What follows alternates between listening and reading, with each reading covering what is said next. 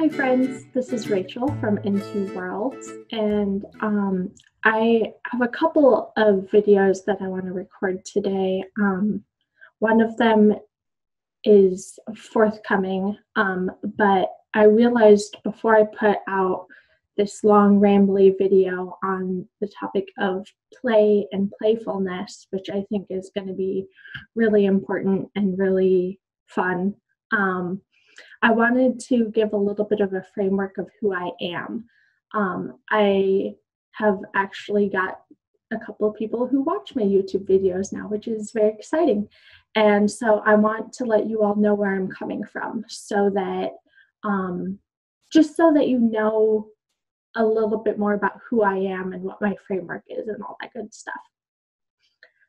So we'll start from the beginning. I'm Rachel. I live in Alabama in the United States currently. I am a bisexual Catholic witch. I have a really interesting and varied relationship with duality, as you can probably imagine with me being a bisexual Catholic witch.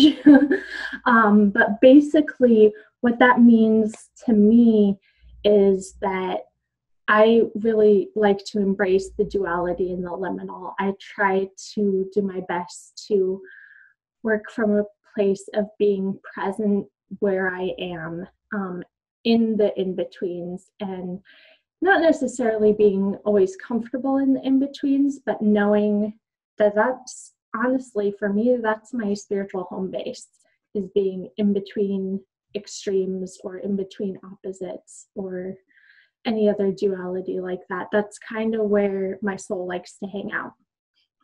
It can be tricky sometimes. I'm working through it, but it's also something that I believe gives me a unique perspective on life, and I'm able to get a lot of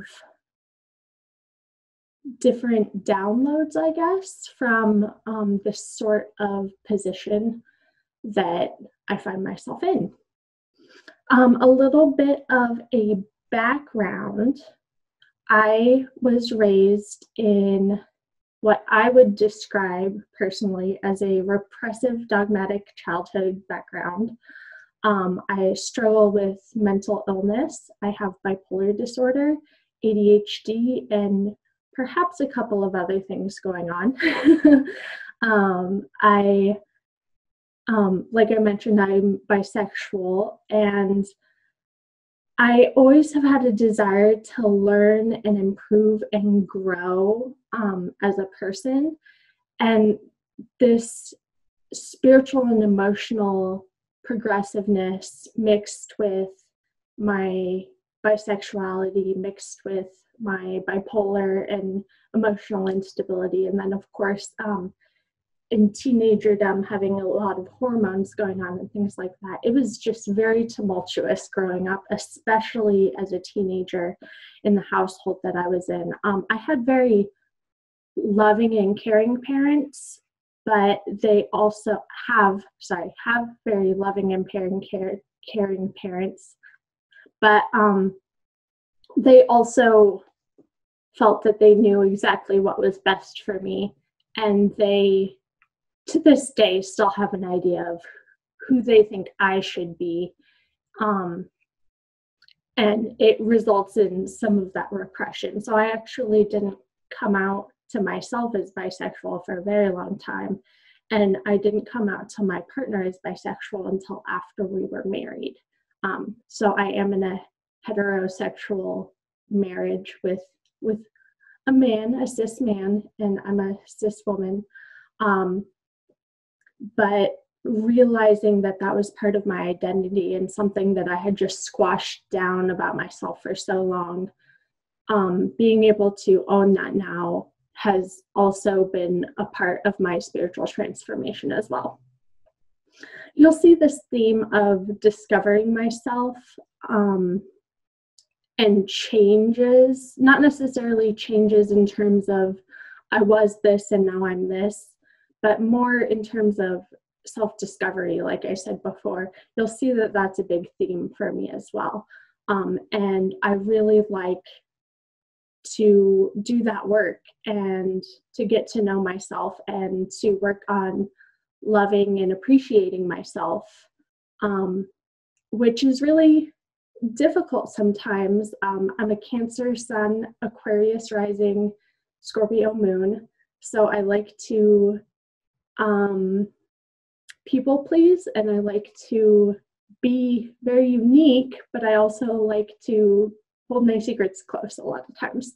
So you'll notice I'm pretty open on this channel, and one of the reasons that I'm doing that is an attempt to be more authentic with myself and to help myself in this process of self-discovery, to see who I am outside of what I feel people expect of me. So there's that. So that's kind of my background. I got my first experience with tarot in 2016. My good friend, Lovely,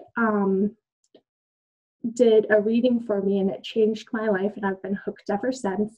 I started researching it immediately afterwards and bought a deck very soon afterwards and just started learning and reading, and my goodness, I love it. Like, it's transformed my life. It's a form of prayer and meditation for me. It's a form of divination. It's a really powerful tool I found for self-discovery, especially. And I do find that I use both the psychological and the spiritual models in conjunction to kind of frame how I'm able to work with tarot.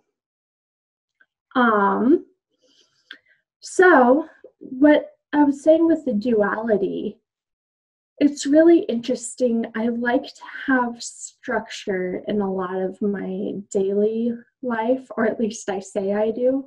I know it's important for mental health and things like that. It's been very interesting during this quarantine time to see how structure has made way for flow, and I've really been thriving in the flow, honestly.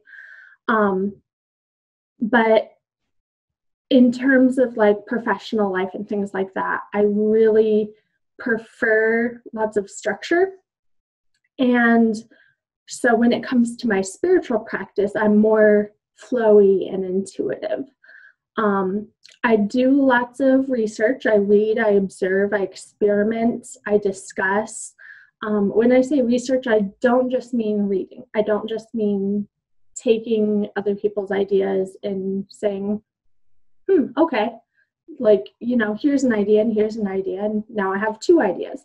I like to play around with them. I like to do like mental games with the information that I have and journal about it and process it and all these things, so that in the end, the sum of the information or the ideas that I come up with is more than the sum of its parts.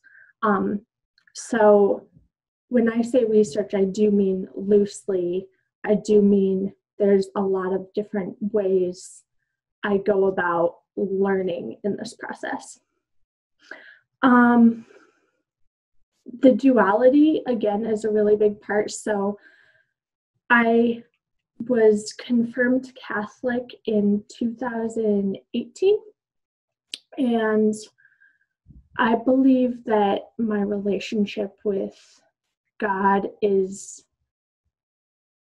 one that transcends definition and transcends description, because I believe that God is a God that transcends description. But again, there's that desire for structure, for ritual, for a code that's based in tradition and Holy Scripture and all these different things.